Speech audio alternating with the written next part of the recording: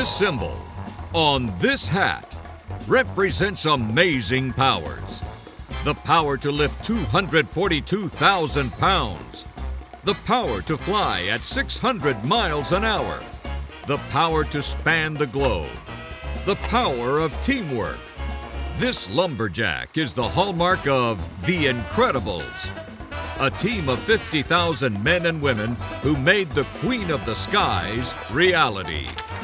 As the jet age boomed in the 1960s, bigger, farther, and faster were goals for aircraft builders to meet growing customer needs. While Boeing and Douglas had stretched and enhanced their flagship planes, Boeing Chairman Bill Allen decided to build something bigger, much bigger. The result of looking at several design options was the 747 with its unique upper deck hump.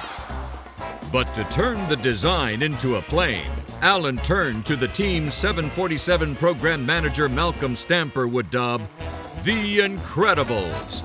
Starting in September 1967, working from 75,000 drawings in the world's largest building, it took just 16 months to have the 747 ready for its first flight.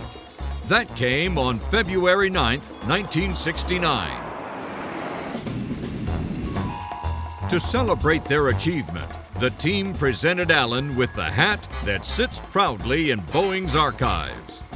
What has followed first flight is nearly 5 decades of ever more capable 747s, possibly the most recognizable plane on Earth, and today's 747-8.